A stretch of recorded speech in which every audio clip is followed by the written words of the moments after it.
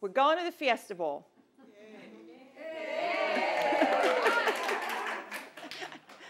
Okay, we're in Tempe, Arizona, and it's hot, but it's another national championship, and we're very excited to be there.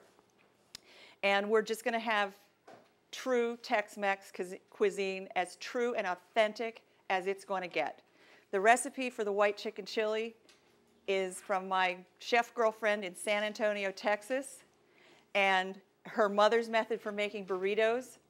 And I met Tony 35 years ago when I moved here to State College. And she was a Mexican-American who lived in the apartment above me, and she had a little boy named Sean, and I had a little 13-month-old named Jesse. And she taught me how to cook Mexican food, and I taught her how to speak English. And we spent a lot of time together, but the food and her methods of cooking are absolutely amazing. So this is almost a little bit of a tribute to Tony, and I wish she were here. You'd love her. She's a gorgeous woman with black hair down to here. The first thing we're going to do is our side dish, because Jeannie we have to get this in the oven. We're going to bake this for you, and I call it a baked corn souffle. It is not a souffle at all. There's nothing, it's just that when it bakes, it puffs up, and it's so light and airy. For loss of a better word, it's a baked corn souffle. And it's just, when you see how simple this is, and this is why I keep my shaved corn around the house. And my kids, Jesse, my son in Pittsburgh, he'll eat a half of one of these casseroles full of this. So we're just going to take 4. Now I'm using jumbo eggs. I'm not telling you not to use jumbo eggs, but I kind of like that extra little pudding-like creamy texture when you use a bigger egg, a bigger yolk, a little more protein. So we're going to get these in really fast. No shells. I'm going to add a generous tablespoon of sugar. I'm adding a generous tablespoon of sugar because I kind of like my corn souffle a little on the sweet side. And half teaspoon of salt and white pepper.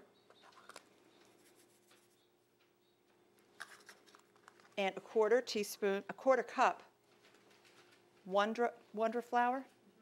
You're all familiar with Wondra for sauce and gravy? You know, I thought I was the only person that used that for like 100 years, and now all of them on the Food Network are starting to use Wondra flour. It's amazing. It's starting to resurface. I think it's one of those 50s things, and we've got 2 cups of cream. Cream. I guess we might call this a Creole dish instead of a Cajun dish if we were in New Orleans, because we're using the flour, the eggs, and nothing fancy. I'm just going to whisk this together. I don't even need a whisk. And one of the things I do, I should talk a little bit about gadgets for tailgates, because you could actually mix this up there, and if you play your cards right, you can get it to bake on top of a grill if you keep the lid closed. It'll actually bake in a small closed grill. But when I go to tailgate, I like to take as few utensils as possible, but I like to remember. I like to go with what I need. But one of the things I do is if I'm shopping, like in a Bed Bath & Beyond or somewhere, and I see some gadget that I really think I want to have, and I think, oh, I don't want to pay $14 for that.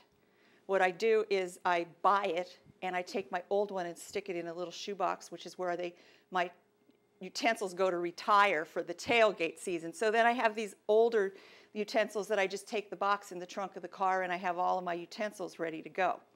So that, oh, the other thing about gadgets, don't buy one of those new corn zipper things. They do not work. They crush your kernels. I bought 2 of them. They're really not worth the investment. It's like a little razor blade that you just pull down. It might make it easier, but I don't like the texture of the corn. So on that note, I'm going to add 2 cans of cream-style corn.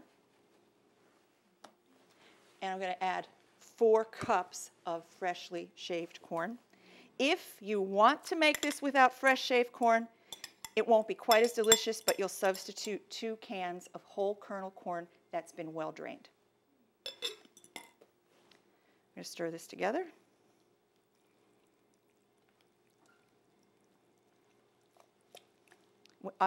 when you taste this, which is why we're making this one live, because we made one yesterday. It's back there. I actually made 2 of these for you guys because I think you're really all going to love this.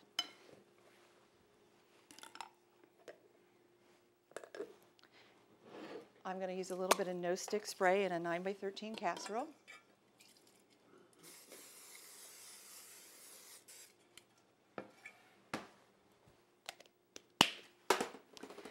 Simply pour this in. This is as easy as this is. This is done.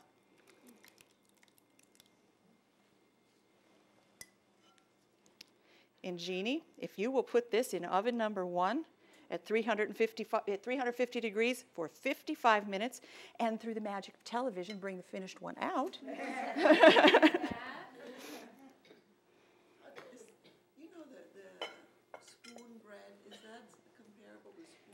Are you spoon bread or bread pudding? No, spoon bread. It's made like, it's like a corn pudding. I haven't had it for a long time. I don't make it, but it is a custardy spoon. I wouldn't call this a bread because there's no bread crumbs or bread ingredients in it.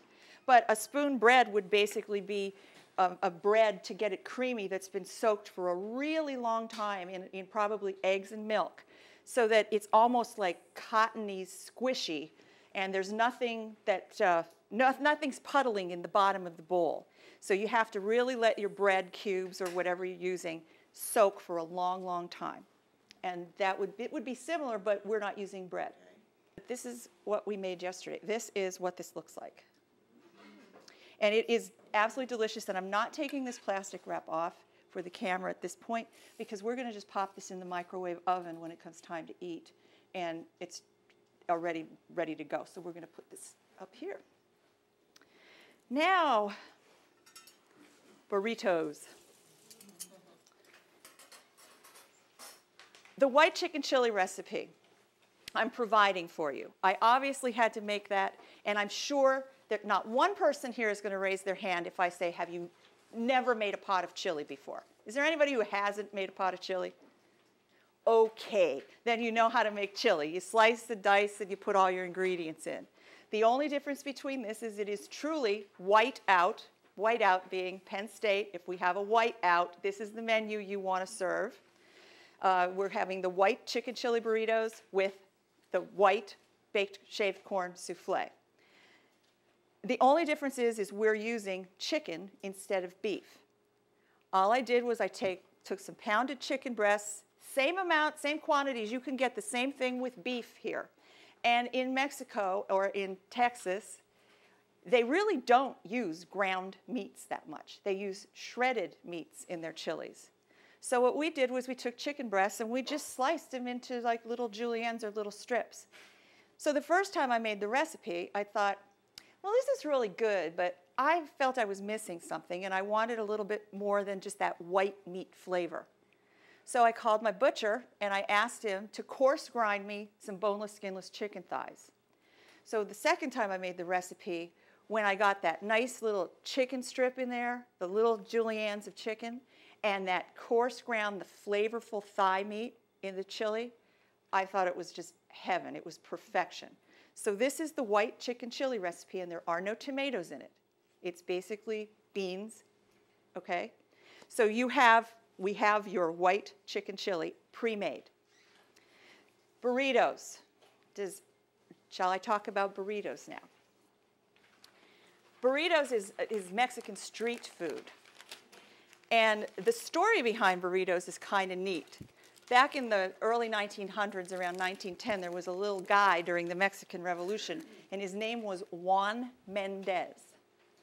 And he had he was a street vendor. And he sold his Mexican food off of his little street cart.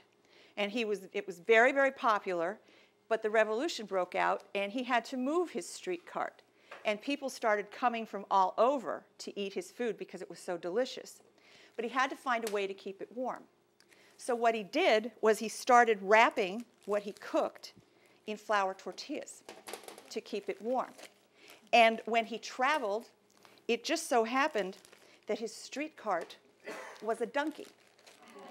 And in Mexican, burro is donkey, burrito is little donkey, And the people came from all over, and what they wanted to eat was the burrito, or the food that came off the little donkey. And that's how we got the name burrito, which I just thought is a fascinatingly cute story. It's just too much fun not to tell it. So we're going to wrap our burritos in true Mexican style in just a simple mixture of beans and rice and chili. In the United States, they add all sorts of stuff. You can eat burritos cold with guacamole and sour cream. You can make roasted vegetable burritos for a vegetarian dish. They're delicious, but you just pick it up, you wrap it, and you eat it. The way Tony's mother explained it to me was that when they cooked them at home in Mexico, what her mom used to do was, or her grandmother used to do, would be she would put her beans on the tortilla, a little bit of rice, and a little bit of the chili filling. No cheese. They don't put it in the inside of burritos. It's not Taco Bell. And she would wrap them and put them in a casserole dish, and then top them with this wonderful tomato-based cumin gravy, which you're going to taste, and then you just pop them in the oven and eat them. But the real trick to this is the burrito wrap. So instead of teaching you how to make chili, which all of you already know how to make, we're going to show you how to wrap burritos, and we might even get a couple of people up here to wrap a couple themselves. And I'm going to do one right here. I'm going to start with one. And again, we're going to, excuse me, I'm getting the dry in the back. We spray our dishes. We're going to wrap 12. And we have 12 in the back that we already made yesterday. So we'll have plenty for everyone. I'm going to spray both of my dishes. Sorry about my back to the camera.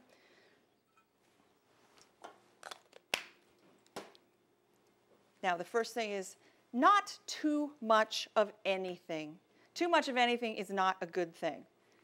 Or that's what they told us. That's what they taught us in school. So we're just going to start with a generous, that's a generous tablespoon. And it should be maybe just,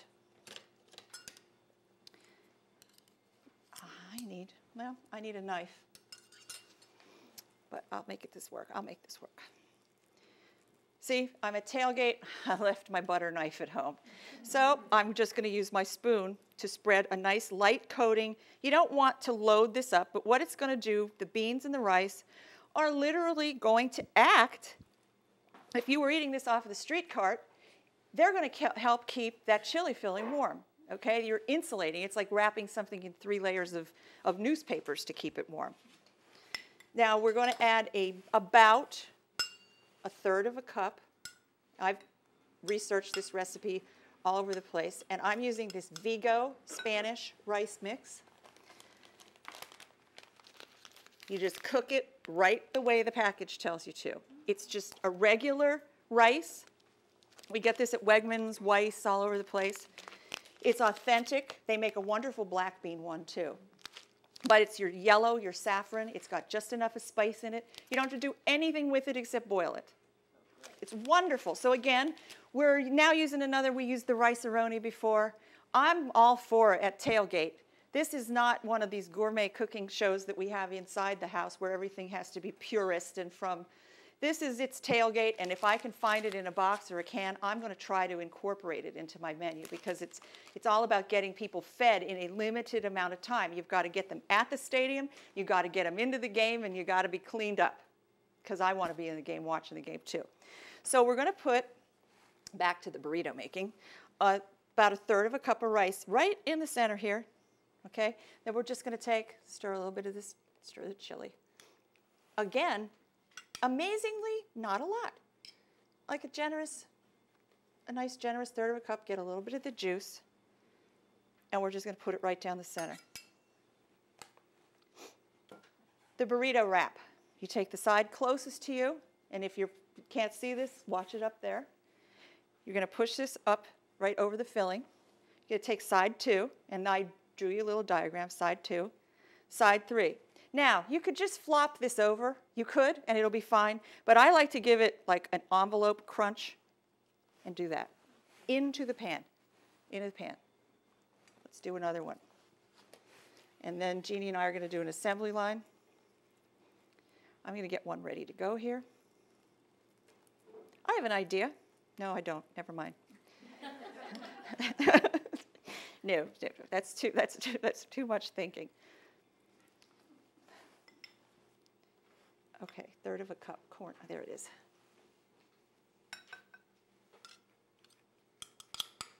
Third of a cup corn.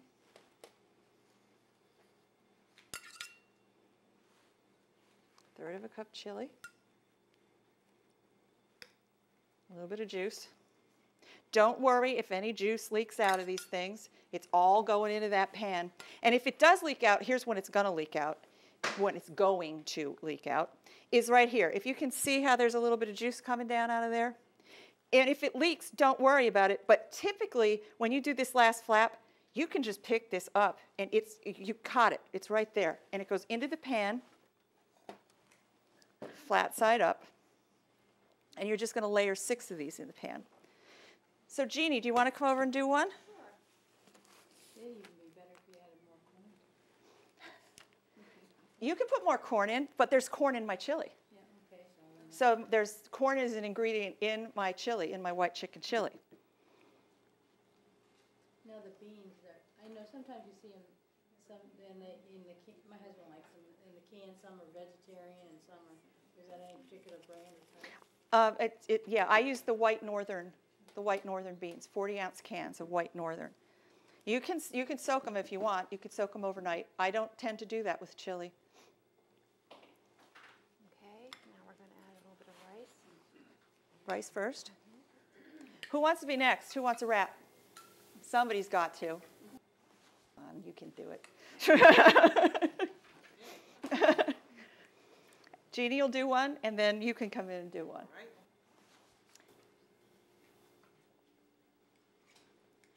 Now you might want to spread that, you might want to spread your rice out a little bit further, but this is okay. Try your wrap now. 1, 2. Don't try to wrap it too tight, because look at how wide mine are here. See? Give it a little crimp right there with your fingertips. Very good. And so, okay, you pulled yours back, but you still did it. Fantastic.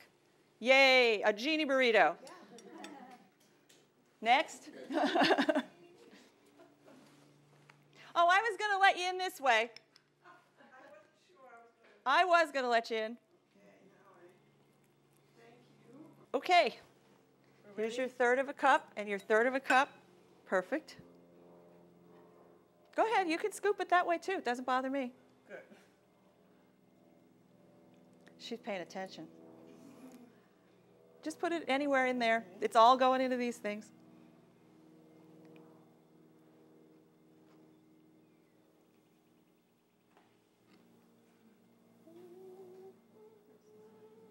Okay, close enough. Oh, gosh. Too juicy. That doesn't matter. Here, I'm going to show you what's going to happen when we bake them, because we're going to bake these. You're going to. Here you go. Thank you. There you go. I'm going to finish 2 more. How are we doing with the? Well, how much time on the casserole?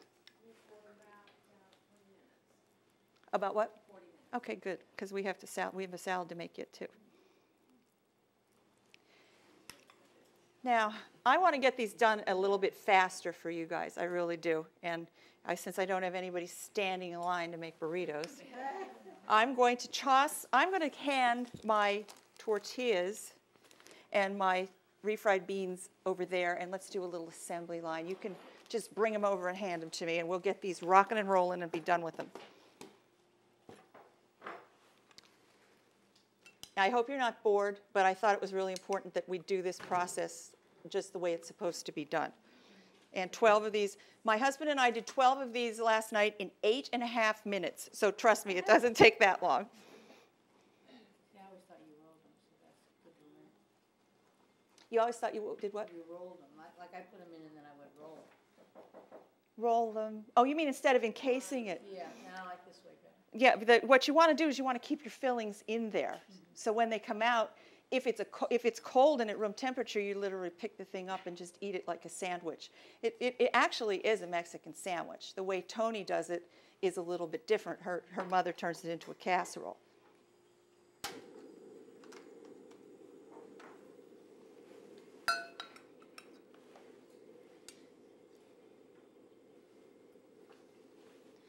Anybody have any questions? Stories to tell? I have stories to tell about. Can I tell stories about the Fiesta Bowl?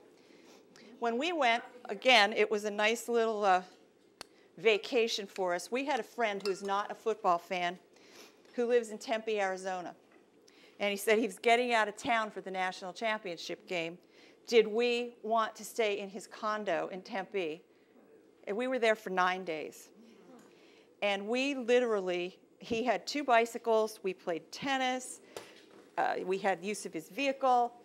We just had a wonderful time, but on his refrigerator door, he left us a place, this little sports bar that was his favorite little within walking distance place to drink. And it was called the Lunt Avenue Marble Club. Well, I couldn't imagine what that, and I still don't know what that has to do with anything. But they were playing, we went in there for a couple drinks, and they were playing Arizona State. So all week, Joe and I, after a bike ride or after playing some tennis, would go in and have like a Bloody Mary, a cocktail. And we got to know the regular crowd, which really was, this place only seats like 30 or 35 people. It's that small. So Arizona State was playing before Penn State on the 3rd of January. They played a day or two ahead, and we went in, and my husband bought like all 35 people a round of drinks, pitchers of beer for all the tables, watched the Arizona State game with them. They won. They were all really happy. The guy who had gotten to know us a little bit asked if we were coming back there after the Penn State game. And my husband said, well, if you're still open, we'll stop in. So we go to the game. We were just elated. It was just such a wonderful time. Sun Devil Stadium, if you haven't been there, I have to say it would be a tough call between it and Beaver Stadium on a nice day. It is that beautiful to be out there. So at any rate, the game is over. I said, are we going back to the Lunt Avenue? And he goes, well, it's kind of like closing time. We'll see what happens. We get there. They were still open. All of the same regulars were there waiting for us. They taped the game. We were not allowed to buy a drink. And they stayed, and we all rewatched Penn State win the game till like 3 o'clock in the morning. It was so neat. It was just wonderful. And when you win, the next thing you want to do is see the game. And we got to, and it was just wonderful. Especially the way they won now. Oh, yeah, and then I have another story, a tailgating story, because it is a tailgate. We were playing the Miami Hurricanes, which is up in Scottsdale. But that is a taxi cab ride from Tempe where the game is actually being played. So we go up to the Scottsdale, the name of the place is, it is the Scottsdale Sheraton, okay? And that's where the Miami team is staying. So we go in and we're just schmoozing around the hotel. We go into the bar and we ordered our token Miami Hurricanes because you got to keep the glasses if you paid $5 for the drink or something like that. So we order these glasses, and we come back from Scottsdale with 2, it says, Bacardi rum salutes the Miami Hurricanes. And of course, I'm in charge of cooking for my tailgate every year, and it was a very organized tailgate, but that's 40 to 60 people every home game, because everybody brings their families, and they would pay me for the cost of food, and I would literally do the food and plan the menus, and they would bring the satellite dishes.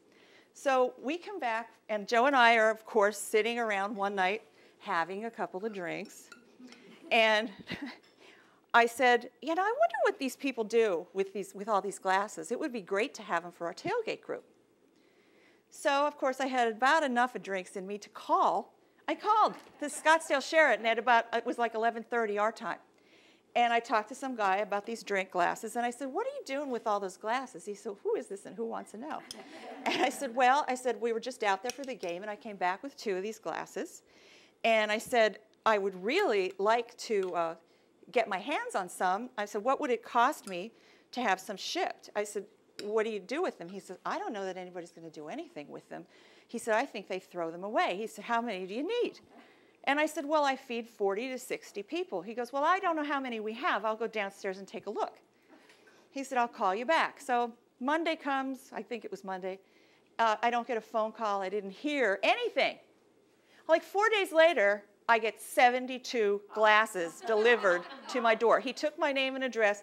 So now at our downstairs bar at our Penn State room, we have 72 Miami Hurricane glasses for the cost of shipping and handling, like $29.95 or something crazy like that. So that's my other Tempe tailgate story. But that's the neat stuff about travel.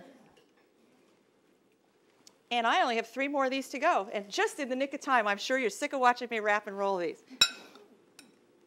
Does anybody have a Tempe tailgate story? We ate some pretty good food out there, but it wasn't quite as impressive as Louisiana was.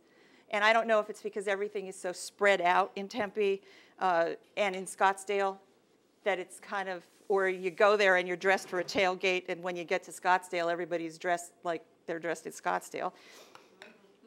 There was a fun New Year's Eve party. Did you go to that? The Penn State No. New Year's Eve party? No, we don't. When Joe and I travel, we don't go with any of the Penn State tours or anything like that. If we're going to do it, we make a vacation out of it. Thank you. We just kind of like to come and go on our own. Yeah. Doesn't that smell good? Yeah, we're going to talk about that in just a second. Only one more to go after this, folks, and you don't have to watch me do this anymore, and then we'll move on. Well, if after 12 of them, you ought to know how to do it. And like I said, I just like to give that one little nip there. This is the last one I need.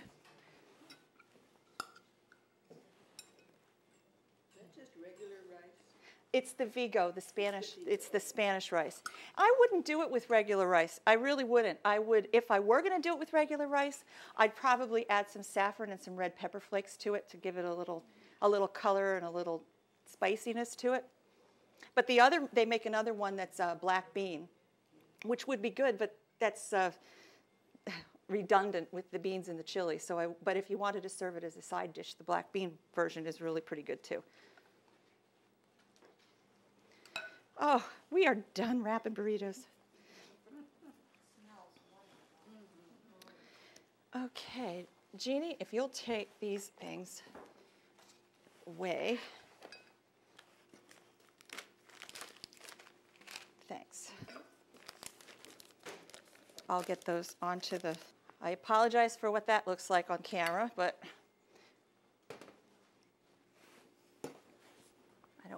I don't want to put my casserole in that because then it's going to go in the oven and it's going to burn to the bottom, and that's a whole other cleanup story, and I have issues with things that are not clean.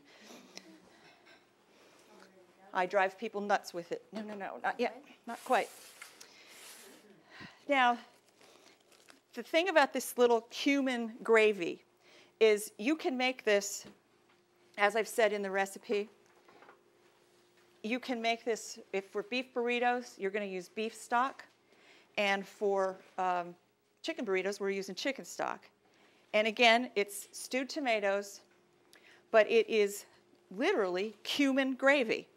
It's tomatoes and flour and chicken stock until you get this wonderful, okay?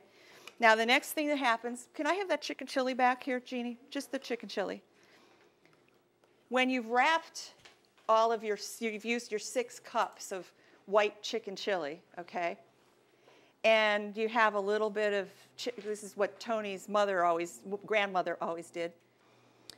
If you have leftovers, I mean, my husband would eat this for lunch, but you just add what you have left into your gravy.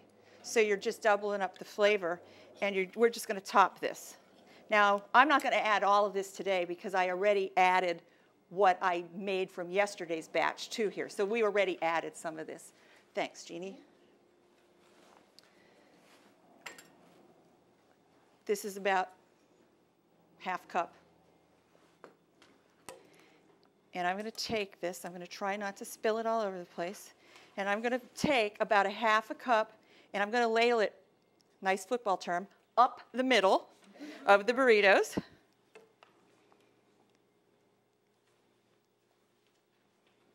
Oh, those tomatoes. Is that wonderful or what?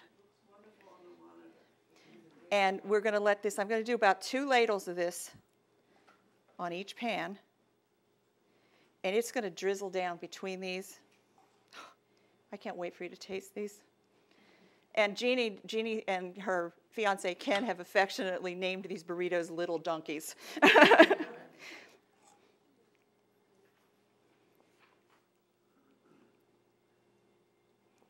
say for the cup of liquid that you could use beef or Chicken. broth, depending on the chili? Yep. Okay.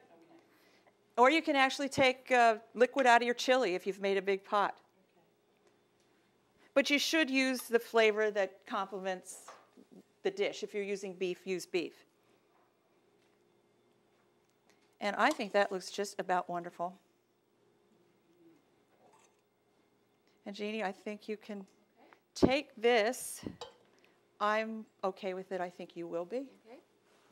And then we have our cheese, but again, they're not real big on it. They're not, you know, we're going to top our casserole with cheese, but not a whole lot. Just this one little 8-ounce package is going to go across both of these. So is it white or yellow either? Well, it's a whiteout. Oh, that's right. You can't have yellow cheese at a whiteout. No yellow cheese at a whiteout. But you could use yellow cheese.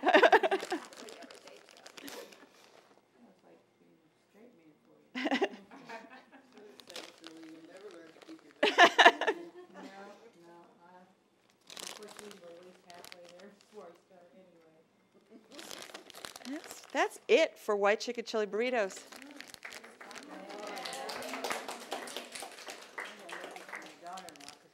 Oh, they're going to go wild. Wait till you taste them.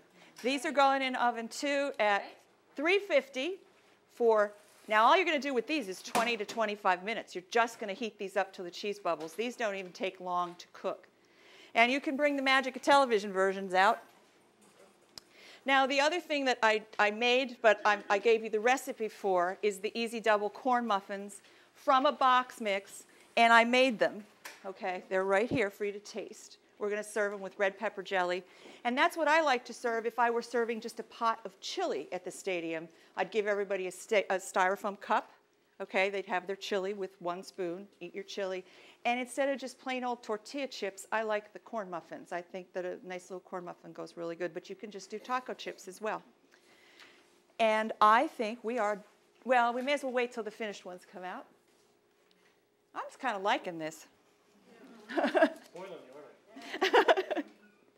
It's kind of like reality TV. Are you bringing the finished ones out? I am.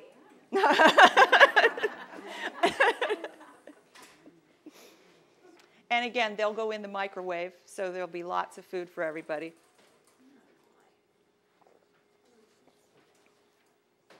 And we're good on time. It's only 2:30. I knew I would have you guys eaten, but I hoped I'd have you eaten by 3:30. I said 4 o'clock. You didn't think we could get this all done, did you? Now, again, the wrap is on, but this is what they look like when they come out. And I took these out. See, that's just till the cheese melts. And what you want to do in classic Tex-Mex burrito style is you really do want, even when they come out of the oven, when they first come out of the oven, at least put some aluminum foil on and let the tortillas steam a little bit. Now, we're just going to put them in the microwave oven because you want that nice, soft, warm flour tortilla on the outside of it. So we are finishing up. Oh, goodness, we are working our way down here.